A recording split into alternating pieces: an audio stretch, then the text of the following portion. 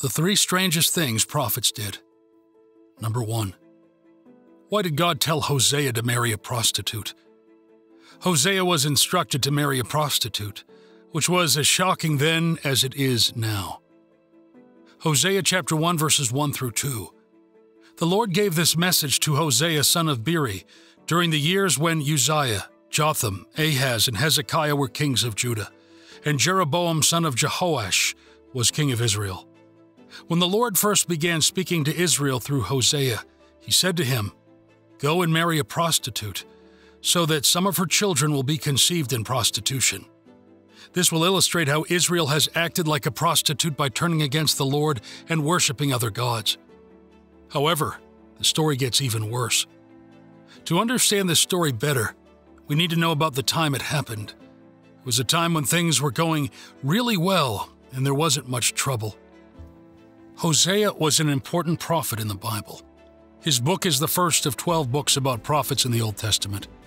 He lived during a time when the kingdom was split into two parts after a big fight. This happened after King David and King Solomon, around 250 years later. Hosea's time was about 650 years after the Israelites first got the land they were promised. He talked to the people about God for a long time. When King Jeroboam II was ruling, Israel was doing great because they won a lot of battles. But even though things seemed good, people started acting badly. There was a lot of dishonesty and bad behavior. Instead of thanking God for their success, some people started to believe in a fake god named Baal. They stopped following God's rules, which was a big problem. The people of Israel turned away from God and started making deals with other nations instead. God saw this as betraying him, like cheating on a spouse. However, if you think this is strange, there are even stranger things that prophets have done. To know that, watch this video to the end. Now let us go back to the time of Hosea. They only cared about themselves and ignored what was right and fair. They were okay with breaking the rules and causing chaos. The leaders were corrupt too, taking bribes and making unfair decisions in court. Even though this happened a long time ago, about 2,700 years ago, it's similar to some things happening in the Western world today. In places like Bethel and Samaria, people did awful things in temples, thinking it would make God happy and give them good harvests. They even made a golden calf, which was against God's rules about making idols. God could have given up on them and started fresh with a new group of people, but he made a promise to the Israelites, like a marriage vow, and he wanted to keep it. However, he couldn't just ignore what they were doing and act like it wasn't happening. The first thing God told Hosea was about his own life, showing how God often works. Maybe Hosea would have preferred a message about someone else, but before a prophet can speak to others, they need to hear from God themselves. The message God had for Hosea wasn't easy. Hosea was told to marry a prostitute. Why? Because the people of Israel were like an unfaithful spouse, turning away from God. God used this command to Hosea to paint a clear picture found throughout the Old Testament. In this picture, the Lord is like a husband to Israel, and their love for idols is like the unfaithfulness of an adulterer. They're as disloyal as a prostitute. This illustration helps us understand how our idol worship hurts God. When we prioritize anything above God, it's like betraying him in a relationship. By telling Hosea to marry a prostitute, God wanted him to understand his pain firsthand. To illustrate Israel's unfaithfulness to God, Hosea married a prostitute named Gomer.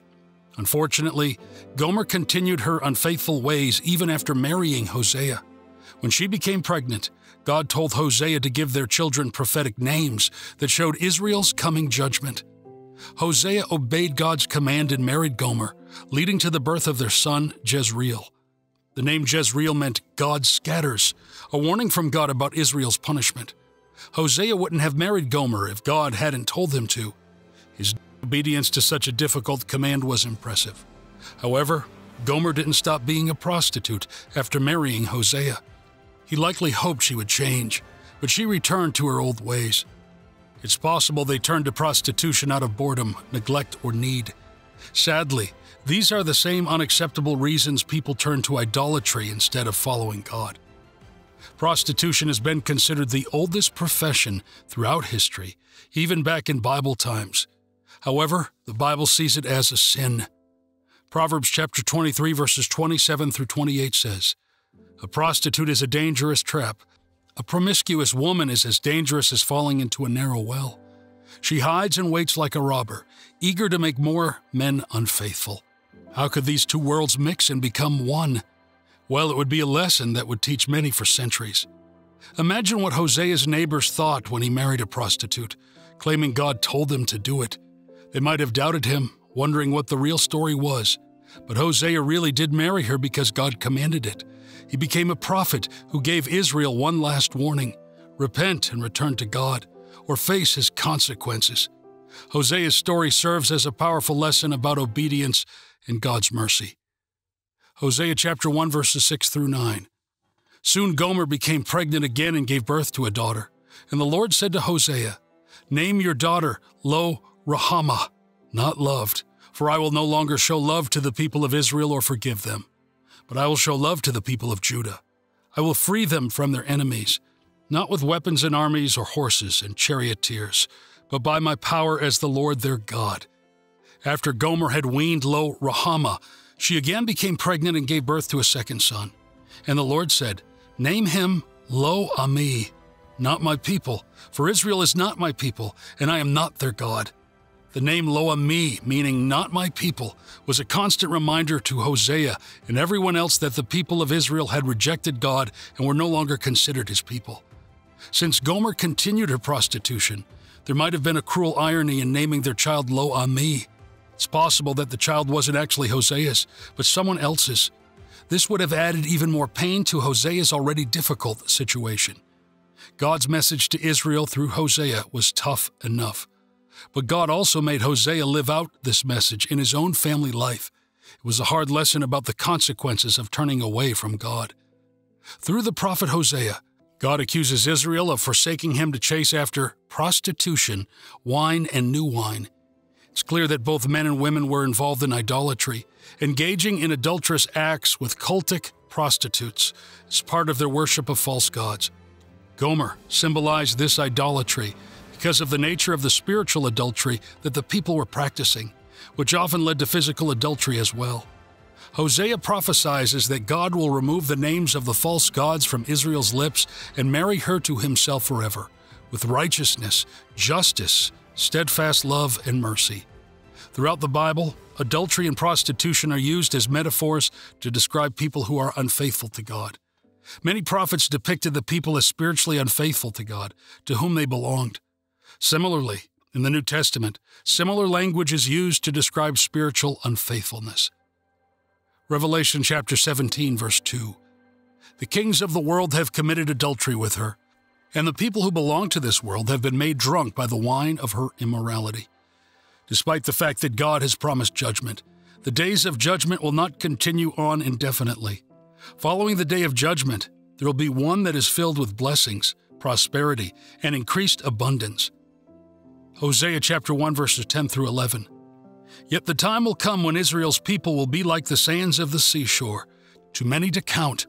Then at the place where they were told, 'You are not my people,' it will be said, 'You are children of the living God.' Then the people of Judah and Israel will unite together. They will choose one leader for themselves, and they will return from exile together. What a day that will be! The day of Jezreel, when God will again plant his people in his land." God's promise would be fulfilled, but his judgment wouldn't last forever. Israel would eventually return to the Lord. They would be called the sons of the living God again. The tragic marriage of Hosea serves as a powerful lesson about God's immense love for his people. Despite Hosea's deep sorrow over his unfaithful wife, Gomer, and her plans to return to her old life, God's love remained unwavering. Many people underestimate the seriousness of turning away from the Lord. Gomer's story after leaving Hosea's house shows how challenging life can become without God. To support their mother, Hosea appealed to his children directly, highlighting the pain of Gomer's departure. Hosea chapter 2, verse 5. "Their mother is a shameless prostitute, became pregnant in a shameful way. She said, 'I'll run after other lovers and sell myself to them for food and water, for clothing of wool and linen, and for olive oil and drinks.' It's like a scene from a movie, Imagining Hosea on the day Gomer left, her suitcase packed and ready to go, not even saying goodbye to the kids. Many people drift away from the Lord because they're seeking satisfaction for their basic needs and desires, thinking they'll find it in the world. The devil is cunning, convincing people that they'll find happiness if they follow him into the world. But the truth is, turning away from the Lord doesn't bring lasting joy. The world may offer temporary pleasures, but it can't provide real happiness. Gomer's fall. This marks the beginning of Gomer's troubles. Initially, when she returned to her life of prostitution, things seemed to be going well for her. However, it becomes clear that she's headed down the wrong path. The desperation of Gomer. The celebration came to an end. Anxiety started to set in. Concerns intensified. And then the feeling of regret set in. Hosea chapter 3. Then the Lord said to me, "Go and love your wife again, even though she commits adultery with another lover." This will illustrate that the Lord still loves Israel, even though the people have turned to other gods and love to worship them. So, I bought her back for 15 pieces of silver and 5 bushels of barley and a measure of wine. Then I said to her, "You must live in my house for many days and stop your prostitution. During this time, you will not have sexual relations with anyone, not even with me." This shows that Israel will go a long time without a king or prince, and without sacrifices, sacred pillars, priests, or even idols. But afterward, the people will return and devote themselves to the Lord their God and to David's descendant, their king. In the last days, they will tremble in awe of the Lord and of his goodness. This story mirrors the attitude of Jesus Christ towards the woman caught in adultery. Like Hosea, Jesus forgives, restores, and offers a new life of freedom to her. Hosea's actions also foreshadow how Jesus would one day redeem a sinful world through his own death on the cross. This prophetic book assures us of God's unchanging love for us. God's love is eternal and faithful. Unlike human love, which can falter, God's love never wavers. Even when we are unfaithful, God continues to love and cherish us, always providing a way for reconciliation. It's fitting that Hosea's name means Yahweh has rescued, or salvation, just like Joshua. Both names are related to Yeshua, which means to save in Hebrew, and is translated as Jesus in English. This highlights the ultimate message of salvation and redemption in the story of Hosea. God used the lives of Hosea and his wife Gomer to teach a profound lesson to the entire nation. Hosea could have shown his people that, despite their unfaithfulness to God, he still loves and forgives them, just as Hosea forgave Gomer and remained married to her. One commentator described Hosea's affection for Gomer as a beautiful equilibrium of loving tenderness and severe judgment. This dramatic portrayal illustrates the depth of God's love for us and how he redeems us from our unfaithfulness. Forgiving an adulterous spouse and welcoming them back home is not an easy act, yet it symbolizes God's unwavering love and forgiveness. Regarding adultery, the Bible teaches that it's the adulteration of marriage by involving a third person. Adultery goes against the commitment made to God. The Bible begins with the story of a great marriage, emphasizing the importance of commitment and fidelity to God. Genesis chapter 2, verse 24. That is why a man leaves his father and mother and is united to his wife, and they become one flesh. Hosea could have judged his wife very severely. Under the Old Covenant law, given to ancient Israel under a theocracy, the punishment for adultery was death. Leviticus chapter 20, verse 10. If a man commits adultery with another man's wife, with the wife of his neighbor, both the adulterer and the adulteress are to be put to death. It's crucial to recognize that in the context of adultery, punishment was equally applied to both parties involved. There was no double standard where men could escape consequences for their actions. They were held accountable alongside women. Often, individuals stray from their initial love, and in doing so, commit adultery. The book of Proverbs also provides insights into the character of an adulterer. Proverbs chapter 7, verses 22 through 23. He followed her at once, like an ox going to the slaughter. He was like a stag caught in a trap, awaiting the arrow that would pierce its heart. He was like a bird flying into a snare, little knowing it would cost him his life. These warnings should instill fear in anyone's heart. While the punishment for adultery in the Old Testament law might seem harsh, The spiritual consequences are even more severe. The story of Hosea and Gomer serves as a powerful illustration of God's unwavering love for his covenant people. Throughout the Bible, the theme of God's enduring love is consistent. The book of Psalms, in particular, provides numerous opportunities to express gratitude and appreciation for the Lord's steadfast love. Psalm chapter 36, verse 5. Your unfailing love, O Lord, is as vast as the heavens. Your faithfulness reaches beyond the clouds. Psalm chapter 13, verse 5. But I trust in your unfailing love. I will rejoice because you have rescued me. One of the most astonishing examples of unfailing love in the Bible is presented in the book of Hosea. As terrible as the acts of his wife was, Hosea forgave her. Romans chapter 8, verses 38 through 39 reminds us, And I am convinced that nothing can ever separate us from God's love, neither death nor life, neither angels nor demons, neither our fears for today nor our worries about tomorrow. Not even the powers of hell can separate us from God's love. No power in the sky above or in the earth below, indeed. Nothing in all creation will ever be able to separate us from the love of God that is revealed in Christ Jesus our Lord. He is the faithful companion and our kinsman redeemer. He is the prophet who redeems his wayward bride. He is the father who patiently waits for his lost son. He is the one who joyfully welcomes home the prodigal son. Throughout history, those who have received his grace, endless mercy, and eternal love have been sinners who don't deserve it and are prone to wander from the right path and do wrong. We read sometimes that should also fill us with hope. Hosea chapter 2, verses 19 through 20. I will make you my wife forever, showing you righteousness and justice, unfailing love and compassion. I will be faithful to you and make you mine, and you will finally know me as the Lord. God's words to ancient Israel should fill us with hope today. Even though it may be difficult, we should see ourselves in the woman, Gomer. Despite the wrongness of engaging in prostitution, God is still able to forgive those who commit such immorality. The Bible tells us of Rahab, the prostitute, whom God used to fulfill his plan. Because she obeyed, she and her family received rewards and blessings. In the New Testament, a woman known for her immorality had the opportunity to assist Jesus while he stayed at a Pharisee's home. She acknowledged Christ's true identity and offered him an expensive bottle of perfume as a gift. Overwhelmed with sorrow and repentance, she poured the perfume on Jesus' feet and wiped them with her hair.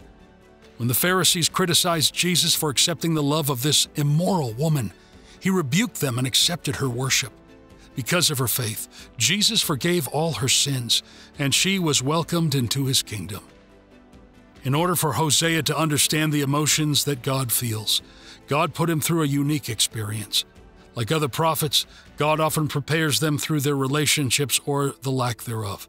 For example, God told Jeremiah not to marry to show that God, too, experienced loneliness when Israel turned away from him. Similarly, Ezekiel was told that his wife would die, but he shouldn't mourn her to illustrate how God felt the loss of his people. Hosea's experience was also unique. God instructed him regarding his marriage, teaching him how he felt through this situation. Hosea found his wife, brought her home, courted her, started afresh with her as his wife.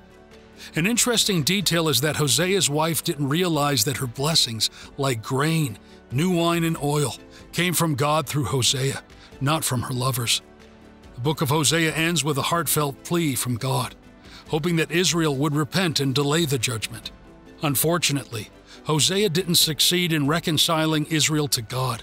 Their messages were ignored, and God had to carry out the promised judgment. Ultimately, Assyria defeated Israel in 721 BC, leading to their exile, never to return. Number 2. Habakkuk wrestles with Yahweh. Habakkuk's name means to wrestle or embrace, and he certainly grappled with significant concerns about the world and God's plan. He brought his questions directly to the Lord. Habakkuk's prophecy stands out among other prophetic literature in several ways. Firstly, most prophecies involve God speaking to the people through the prophet, but in Habakkuk, the prophet speaks directly to God, with no involvement of the people in the conversation. While this dynamic can be found in other prophecies, such as Jonah and Jeremiah, it's particularly striking in Habakkuk. Secondly, in chapter 2, The prophet is instructed to write his message on a wall in large letters. This method of communication is quite unique among prophetic literature. Lastly, chapter 3 of Habakkuk contains a prophecy set to music, which was relatively rare. Earlier leaders like Moses, Deborah, Samuel, Saul, Elisha, and David found inspiration in music for their prophetic words, and later, Ezekiel also used music in his prophecies. In this book, we delve into what Habakkuk says, sees, and sings. Through his experiences, we learn how to grapple with life's big questions.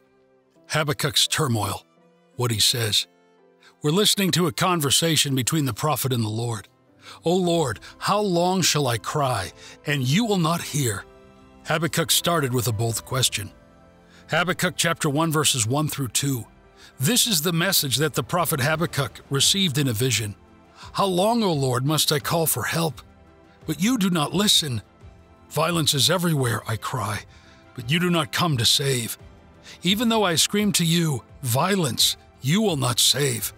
Habakkuk was grappling with the twofold mystery of God's divine providence. He was perplexed by God's seeming inactivity. People were sinning, and God appeared to be doing nothing to stop it. Habakkuk chapter 1 verses 3 through 4. Must I forever see these evil deeds? Why must I watch all this misery? Wherever I look, I see destruction and violence. I am surrounded by people who love to argue and fight. The law has become paralyzed, and there is no justice in the courts. The wicked far outnumber the righteous, so that justice has become perverted.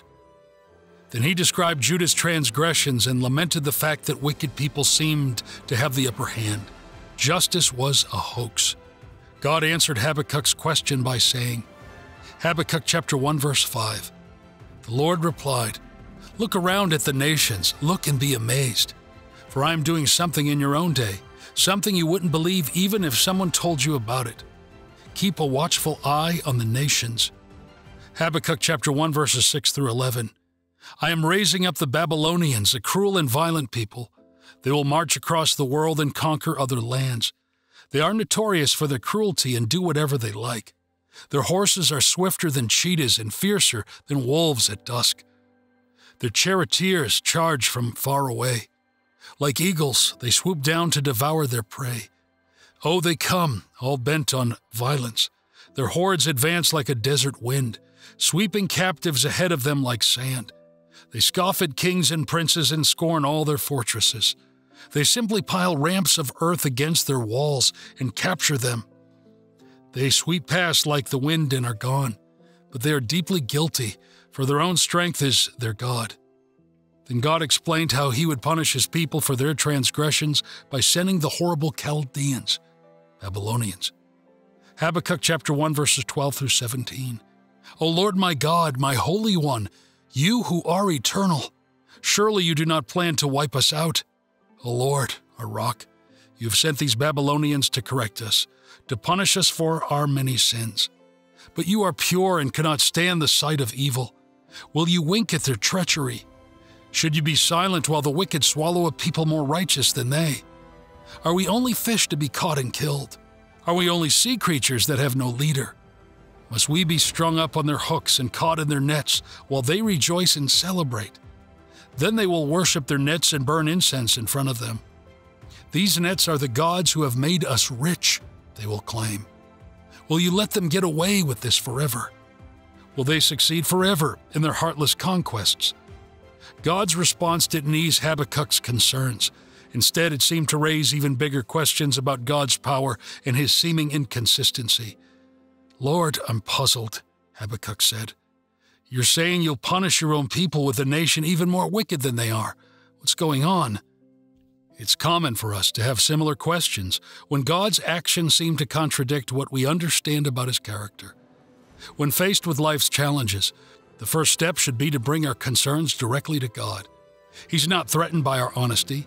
Even Jesus on the cross asked why. Matthew chapter 27, verse 46. About the 9th hour, Jesus cried out with a loud, agonized voice, Eli, Eli, lama sabachthani? That is, my God, why have you forsaken me? Number 2, Habakkuk's tower, what he sees. Habakkuk chapter 2, verse 1. I will climb up to my watchtower and stand at my guard post. There I will wait to see what the Lord says and how he will answer my complaint." Habakkuk then constructed a watchtower where he could stand on the rampart and observe. In ancient times, watchtowers were erected in fields to help guard the crops. Habakkuk was symbolizing his longing for a higher perspective. He would patiently wait to hear from God. Habakkuk chapter 2, verse 2. "Then the Lord said to me, 'Write my answer plainly on tablets, so that a runner can carry the correct message to others.'" God directed Habakkuk to inscribe his word in large letters so that it could be easily read by all. In ancient times, public messages were often written on clay tablets and displayed in the marketplace. By doing so, God would answer Habakkuk's inquiries, and everyone would have access to his response. The initial message from God emphasized the importance of timing. Habakkuk chapter 2, verse 3. "This vision is for a future time. It describes the end, and it will be fulfilled.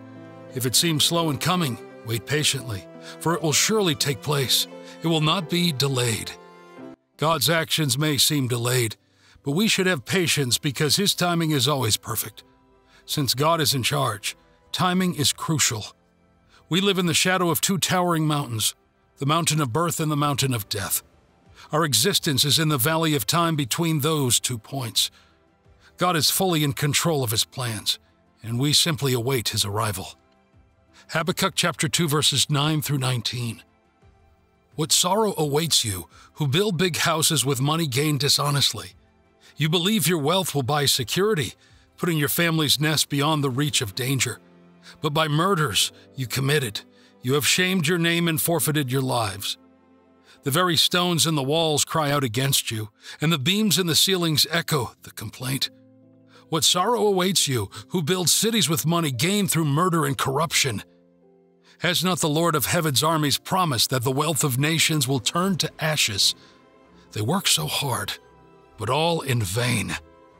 For as the waters fill the sea, the earth will be filled with an awareness of the glory of the Lord. What sorrow awaits you, who make your neighbors drunk. You force your cup on them so you can gloat over their shameful nakedness. But soon it will be your turn to be disgraced. Come, drink and be exposed. Drink from the cup of the Lord's judgment, and all your glory will be turned to shame. You cut down the forests of Lebanon. Now you will be cut down. You destroyed the wild animals, so now their terror will be yours. You committed murder throughout the countryside and filled the towns with violence. What good is an idol carved by man, or a cast image that deceives you? How foolish to trust in your own creation, a God that can't even talk. What sorrow awaits you who say to wooden idols, 'Wake up and save us.' To speechless stone images you say, 'Rise up and teach us.' Can an idol tell you what to do? They may be overlaid with gold and silver, but they are lifeless inside." Continuing through the chapter, we encounter 4 woe passages where God addresses sins prevalent in that culture and ours: covetousness, violence, seduction, and idolatry. God assures that he will address these issues in his perfect timing. So, how should we spend our time while we wait? We should live by faith. This passage highlights 2 types of people in the world. The first type relies on themselves and believes they are saved based on their own merits and actions. Habakkuk chapter 2, verse 4. "Look at the proud. They trust in themselves, and their lives are crooked. But the righteous will live by their faithfulness to God. The righteous shall live by his faith." It's a matter of trust. God was saying to Habakkuk and to us. The New Testament uses this verse 3 times. Romans chapter 1, verse 17. The good news tells us how God makes us right in his sight. This is accomplished from start to finish by faith. As the scriptures say, it is through faith that a righteous person has life. Galatians chapter 3, verse 11. So it is clear that no one can be made right with God by trying to keep the law, for the scriptures say, it is through faith that a righteous person has life. Hebrews chapter 10, verse 38. And my righteous ones will live by faith, but I will take no pleasure in anyone who turns away. Habakkuk chapter 2, verse 20. But the Lord is in his holy temple. Let all the earth be silent before him. But the Lord is in his holy temple, God declared. Let the earth be silent in his presence. That is the third and most crucial answer to life's questions. Even as worldly thrones and temples crumble, God remains in power.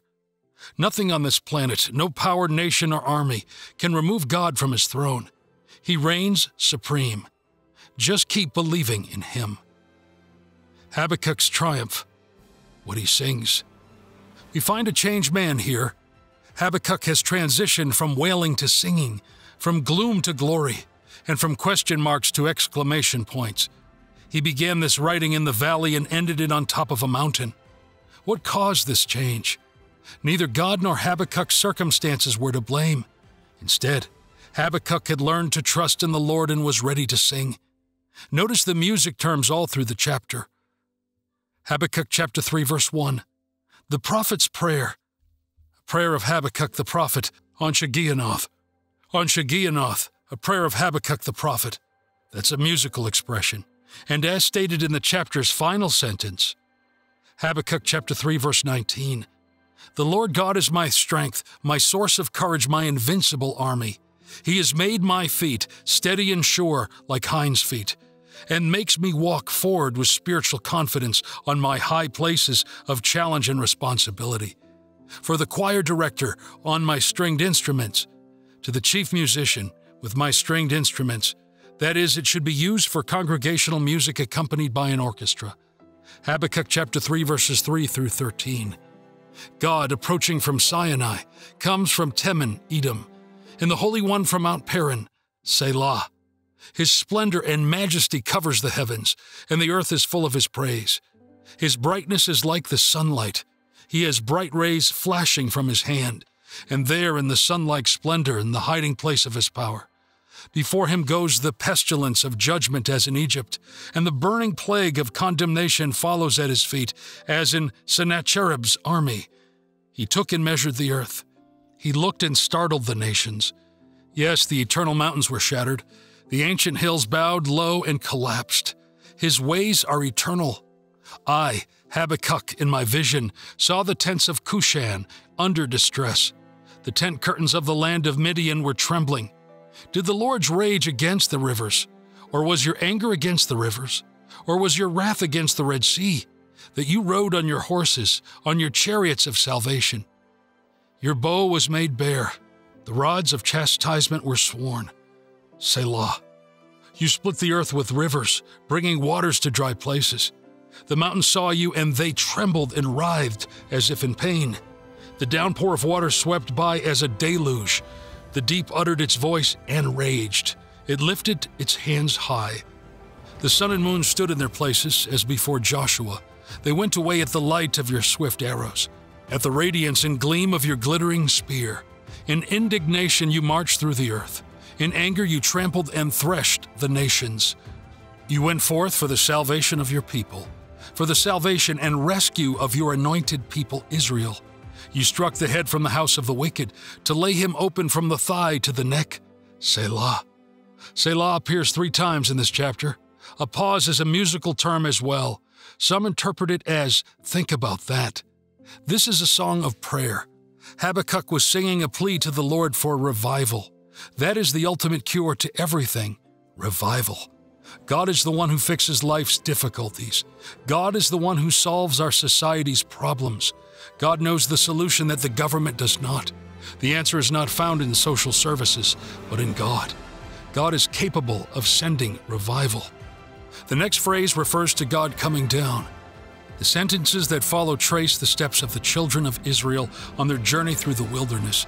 The emphasis is on God coming down and being present throughout the entire journey. If God could do it in the past, He can certainly do it now. God is not changed or weakened in strength. We should be asking God to come down and bring revival to the world. Habakkuk chapter 3, verses 17 through 18. Though the fig tree does not blossom, and there is no fruit on the vines, though the yield of the olive fails, and the fields produce no food, though the flock is cut off from the fold, and there are no cattle in the stalls, yet I will choose to rejoice in the Lord. I will choose to shout in exultation in the victorious God of my salvation. This is a praise song as well. Consider how verses 17 and 18 are linked. Verse 17 begins with thou, whereas verse 18 begins with yet. Regardless of the circumstances, Habakkuk was saying yet. Regardless of what happens, yet. Yet, I will rejoice in the Lord, in the God of my salvation. That is the fourth response to the unresolved problems of life. Keep joyful in the Lord in all circumstances. Habakkuk then concluded by saying that God was his strength. Habakkuk didn't have all the answers, but he put his faith in his powerful God who did.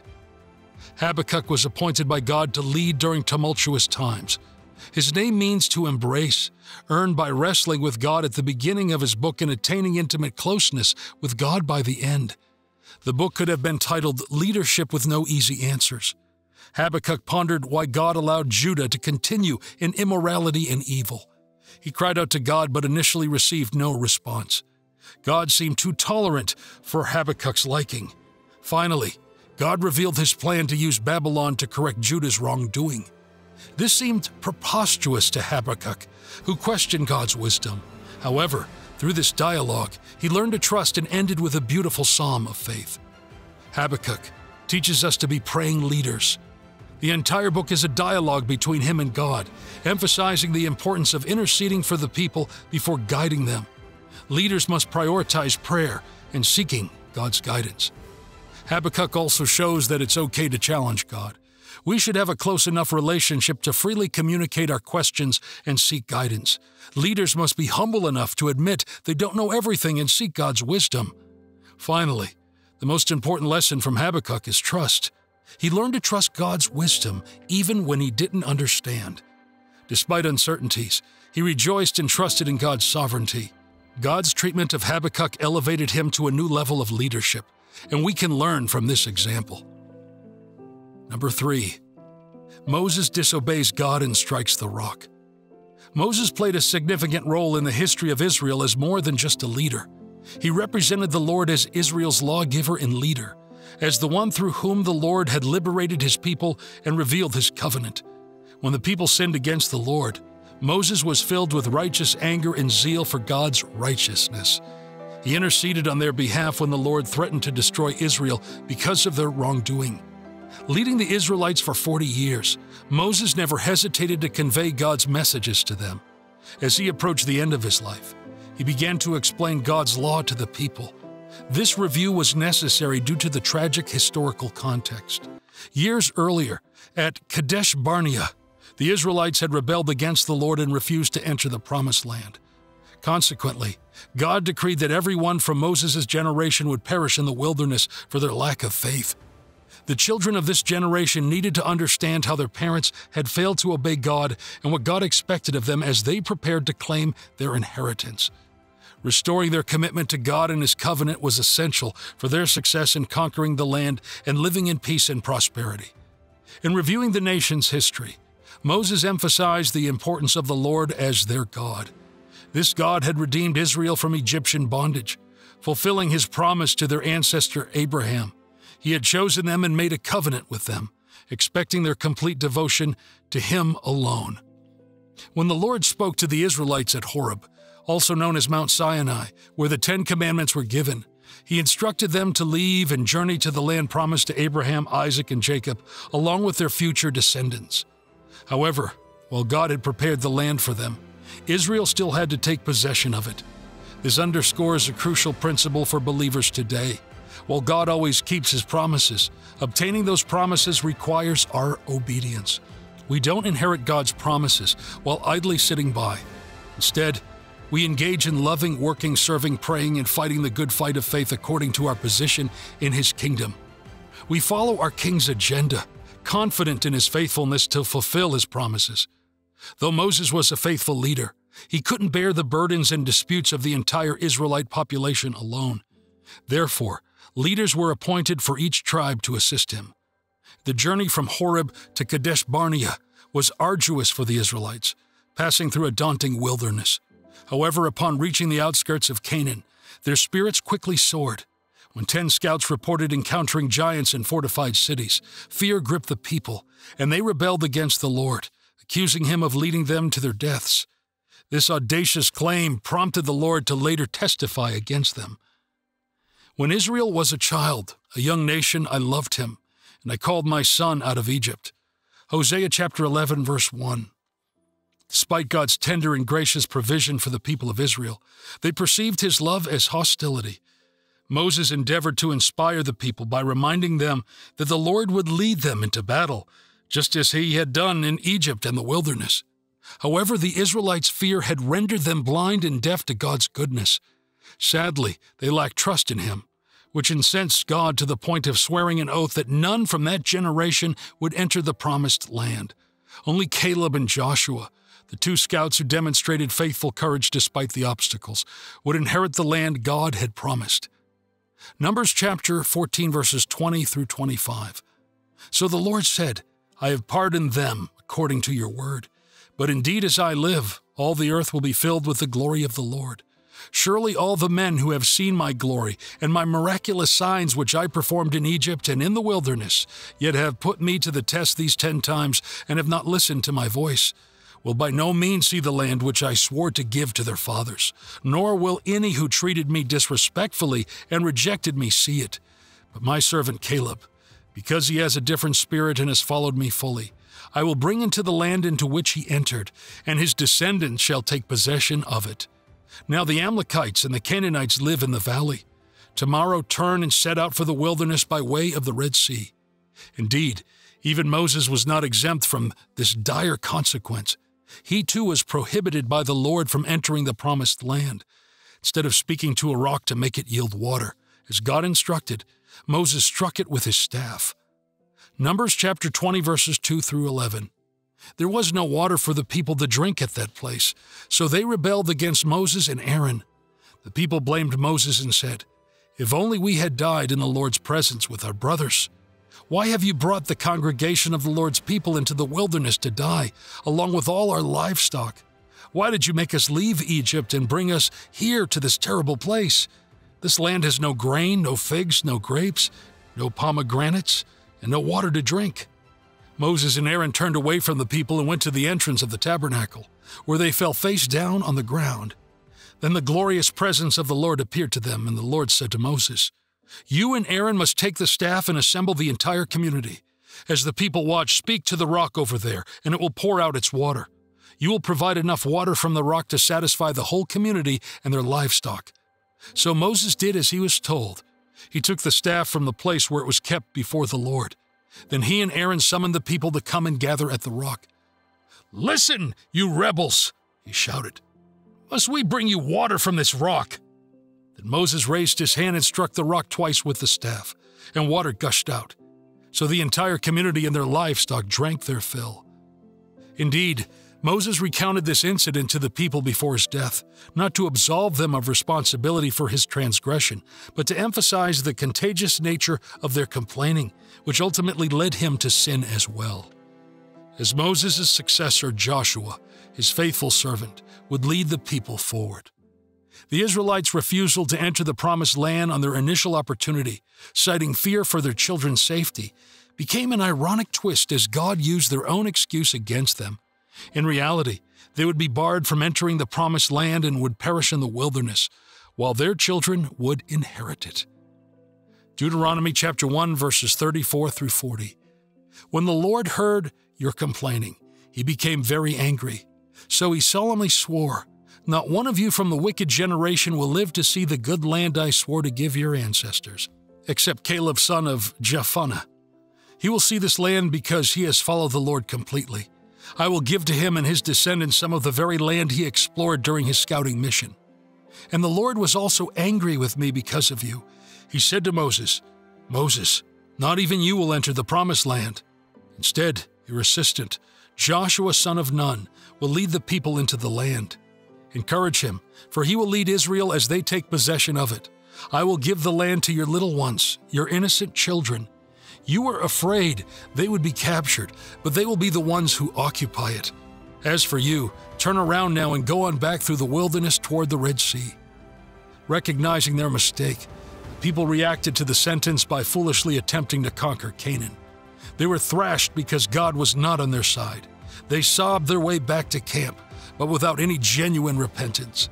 God dismissed their prayers because of their rebellious hearts. That's a warning to all of us that He wants to be approached with sincere repentance and humility. Following the failure at Kadesh, God told the Israelites to turn back and head into the wilderness, where they wandered for the next few decades. It had already been well over a year since they had left Egypt, so from this point the nation had to spend 38 years wandering around. Nonetheless, God had blessed Israel and kept an eye on them.